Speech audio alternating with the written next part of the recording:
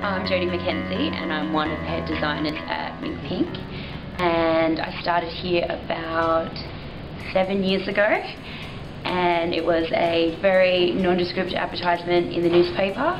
My sister actually found it. Very mysterious, but I was just out of college and thought I'll apply, and then walked through the doors and met the company's founder, Rachel, and it was history from there. We just clicked. So the main inspirations for MinkPink are, well, 90s. We love the 90s. It's sort of the heyday of some of our senior designers, and then all the junior ones like to relive it.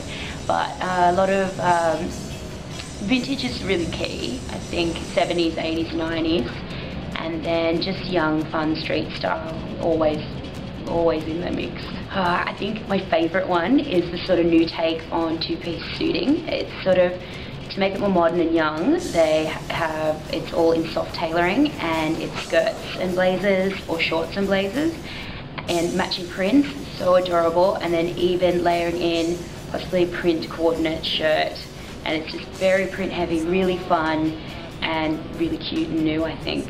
Trends to avoid, well, I don't think it's a trend, but I really hate leggings as pants.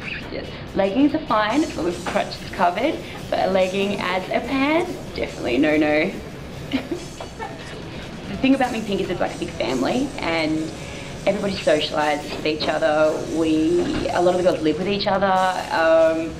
We have lipstick Fridays, we have high ponytail Friday.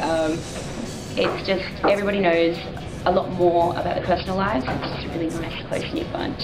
So in Sydney, definitely a lot of good vintage little kits. Crown Street's always a favourite of mine. The brand new Westfields in the city is pretty amazing. It's got a lot of designer and a lot of local labels like Subi and Sass & Bide. They're always a good place to have a look.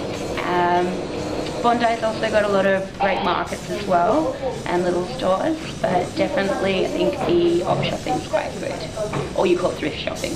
Yeah, definitely Sydney.